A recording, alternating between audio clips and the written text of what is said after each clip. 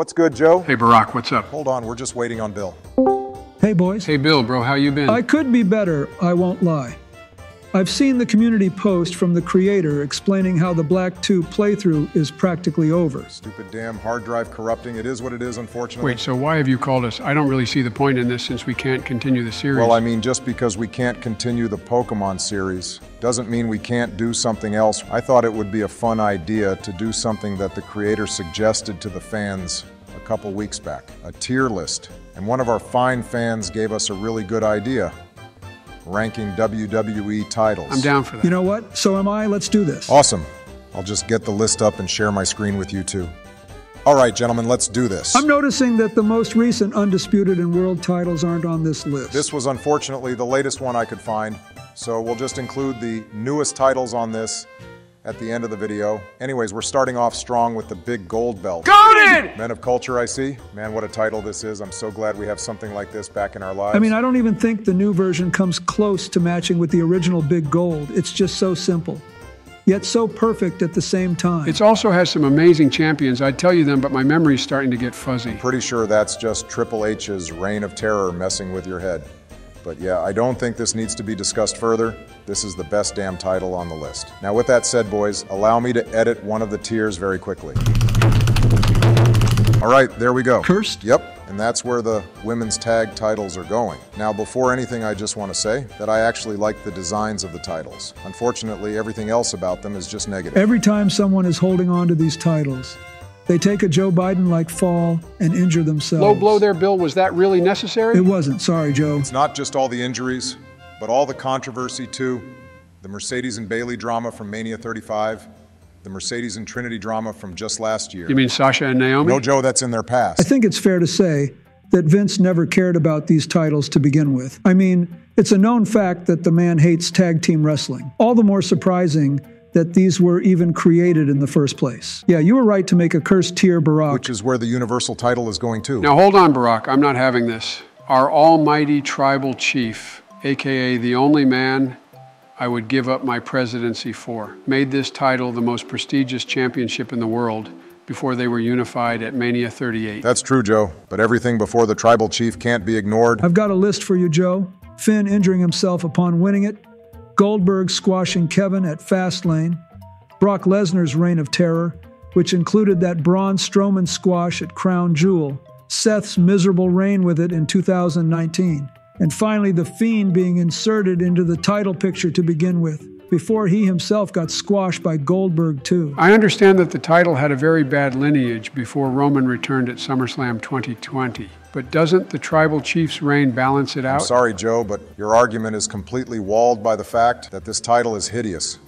No matter if it's red or blue, the design was lazy and stupid, and that alone should kill any defense you may have for it. The negatives, unfortunately, shine much brighter than the positives, Joe. But of course, even with that said, Roman's work with the title was still amazing. Okay, you know what? Now that you've acknowledged him, I'm fine with this title being put in cursed. What about the WWE Championship?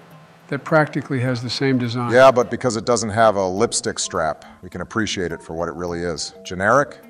Absolutely. But I still think it's a good-looking title. It's had some great moments, too.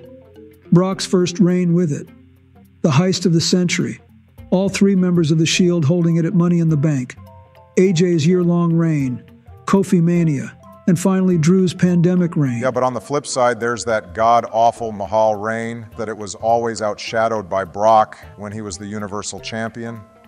Unlike the Universal title, though, I'd say the positives outshine the negatives. I'm going to put it in B. What do you guys think? Yeah, that's fine. It deserves that for the heist of the century alone. I'm just going to stick the beta design in along with it.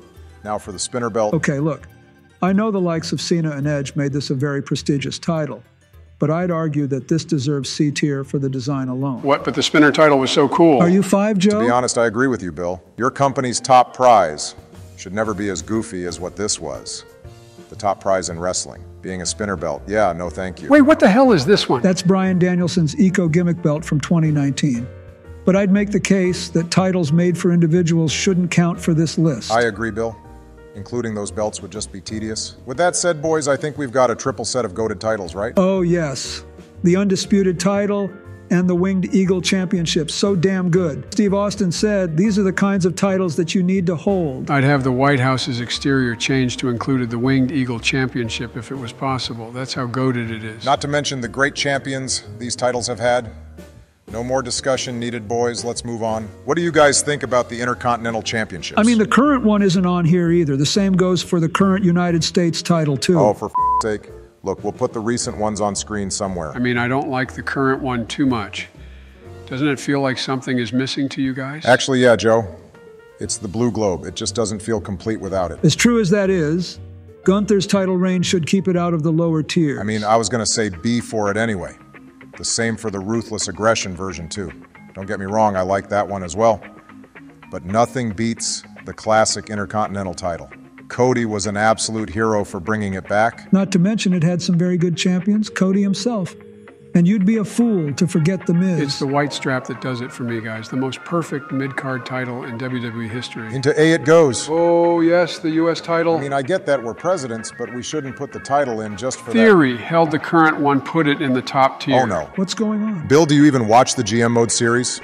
Joe has an unhealthy obsession for Austin Theory. Why? Because he does it like the best, and it's obvious. Enough, I'm putting it in B for the design and moving on. What about the old one? Because honestly, I might make a case for it going into A. Cena Open Challenge, right? 2015 wasn't the best year for the WWE. But oh man, that US Open Challenge was the best bit of wrestling for the entire week. Agreed. But I can't put it into A for that alone. Not when you've got the Undisputed and Winged Eagle titles in Besides Cena, I'm having trouble thinking of anyone else who held it. MVP had a good reign. As did others. But it's not nearly as memorable as the classic Intercontinental Championship. For that reason, we're putting it in B. Now on to the women's titles. They're going in D. Slow down, Barack. No, Bill. Look at them. Look at those god-awful designs. No effort made at all to differentiate them from the men's titles. But even today, they're no different except for the white straps. The difference is today's titles are much better looking. But what about the great memories, including the WrestleMania 35 main event? Not a chance you brought that pathetic excuse of a main event up. That should have been Ronda versus Becky only, and you damn well know it. That match is not helping your argument. If the Universal title is getting a bad ranking, even with the tribal chief holding it, then you can be damn sure you're not getting any support from me, Bill. Well, damn. Guess I'm outnumbered. I still think this is crap, though. I'll tell you what's crap. The 24/7 title. Terrible, get it off my screen. Oh, come on, guys. Our Truth with the Belt was so fun. Titles aren't supposed to be made for fun. Sure, there was some great memories with it, like the segment he had with Brock, but it was a joke championship. The only reason it's not going in cursed is because at the very least it gave the mid-carders something to do. No matter how much EC3 was clearly not enjoying it. I'm putting the tag titles in D as well. Can we agree with that? Why the hell have they still not given them a new design yet? They look like pennies on a damn piece of colored cardboard. Yeah, they can go in D. I'm not even going to bother with the copper penny tag belts. What a waste of time. Time for the Cruiserweight title. This title deserves so much more. True, but the design of this belt is atrocious. Another penny belt in my eyes. Joe, that's twice now that you've made a reference towards English currency. I'd comment, but Jordan would be on my ass again. Who are you talking about? It once again doesn't help that Vince probably didn't even want to have the Cruiserweight division back anyway when it made its return in 2016. It wouldn't surprise me if the long-term plan was for 205 Live to be a thing simply to bury the division from the start. Put it in C, Barack. Let's get into some actual good tag titles. All of the old three can go in B. They're all fantastic, and they've all been held by some great champions. I've got nothing to add. Now it's time for the, oh no. Joe! Why are you shouting at me? You better not say you like this damn title. Nah, I can't even do it for the meme. It's an example of one of the darkest eras in wrestling history. A complete stain on women's wrestling as a whole. I will say it sucks to disrespect stars like Beth Phoenix, who tried to make this work, but for nearly killing women's wrestling in general. Into cursed it goes. Now for the OG women's title, AKA the Trish versus Lita title. And the Mickey Licking James title. He's out of line, but he's right. Anyway, this design isn't any better in my opinion. Compared to the titles we have in B, I will agree that there's no room for it there.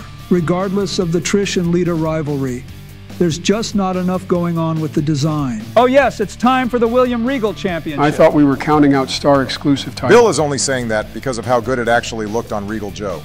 I won't lie though, for design alone it deserves to be put in B. If any mid-card title comes close to the Intercontinental title design, it would be this one. Agreed. Okay, the hardcore title. I won't lie, I'm a little stumped with this one. The concept is great.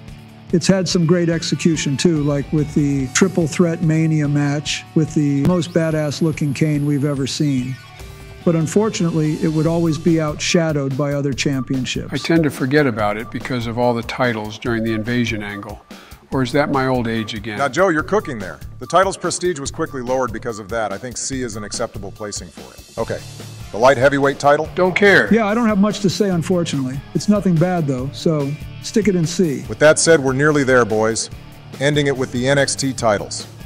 Let's start with the main ones first. I'd like to suggest B for the newer design and C for the older one. C sounds too low for it, Barack. While I agree that the older design had some great champions like Neville, Kevin Owens, Finn Balor, and Samoa Joe, the design of the title completely ruins it for me. I'm with Barack on that one. That looks like something Donald would wear whilst wasting his time at the casino in the Trump Tower. I mean, you're not wrong, but I feel like people are going to be upset at this. It is what it is. As for the newer design, again, it's had a great history, but I feel the design just doesn't do enough to get itself into the top tier. The United Kingdom title, on the other hand, yeah, that's a different story.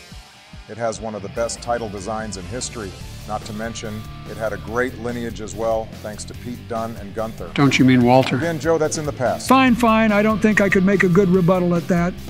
But again, if there's one title people will be mad about in the comments, I guarantee it'll be the NXT one. That's the creator's problem, not ours. Isn't that breaking the fourth wall? Now, we've mentioned the creator numerous times so far on the channel, so Jordan will let those ones slide. Who the is Jordan? I'm going to put the women's NXT title in B as well for the same reasons. Same with the older design going in C. I don't know, guys. It reminds me a bit too much of the Divas title, probably because of the pink colors. A fair argument. But this title was carrying women's wrestling in the WWE until the Divas title was retired in 2016. For that reason, we cannot put it any lower. And once again, the exact same arguments for both versions of the NXT tag titles too. Any arguments with that? Nope. As for the UK tag and women's titles, straight up goated tier? You don't agree? I mean, I'll let you have it, but I would have argued B because they're not as memorable as the other titles on the list.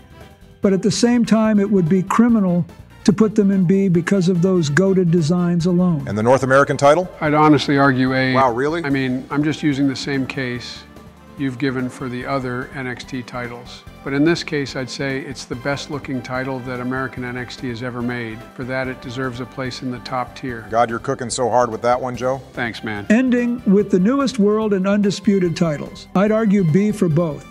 It's hard to argue history-wise because they're still pretty new. So for the most part, I'd say the argument comes down to design. And like you said, Bill, the older world heavyweight title design still looks better, but the newer titles both look like step-ups from what we had anyways. So we thinking B? Acceptable. Sure. All right, and with that, we're done. Good job, boys. The creator's going to have a field day with this one. And not the good kind of field day. Viewers, let us know in the comments your thoughts on the list and what changes you would make to it. Thank you all for watching, and thank you all for the continued support of the channel. You guys are the best. Until next time.